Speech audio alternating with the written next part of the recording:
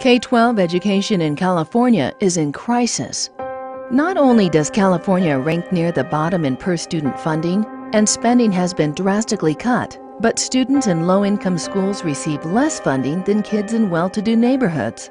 This is not fair. This is not right. We can do better. The governor has a plan to fix these funding problems. He wants to improve the way we fund schools. The plan is called Local Control Funding Formula, or LCFF. The plan does the following. 1. Increases funding for all districts with additional resources for low-income and English language learners. 2. Removes bureaucratic red tape that bogs down money sent to local districts. 3. Increases local control, giving local school districts more options on how to best use funds.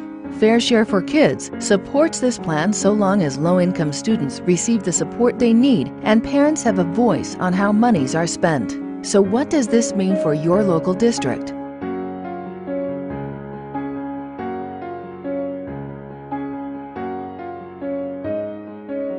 So what can you do to help?